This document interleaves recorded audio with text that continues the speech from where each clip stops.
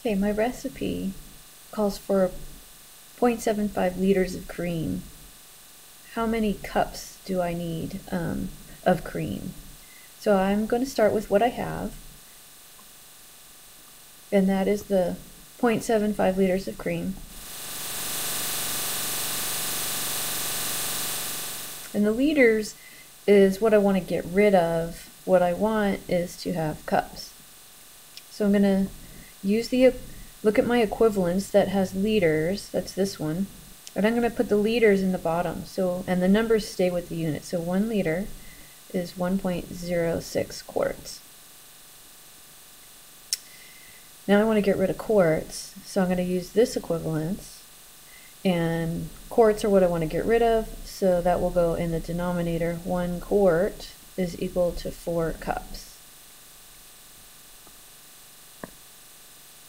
So at this point the liters cancel and the quarts cancel, and what I have is cups.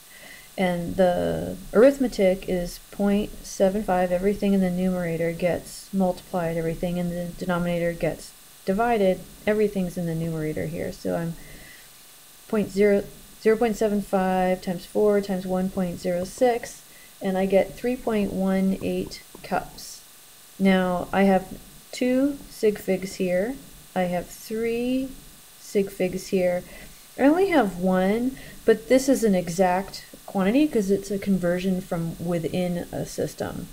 So this is an exact relationship. So I can have 2 sig figs in my answer, and that would be 3.2 cups of cream.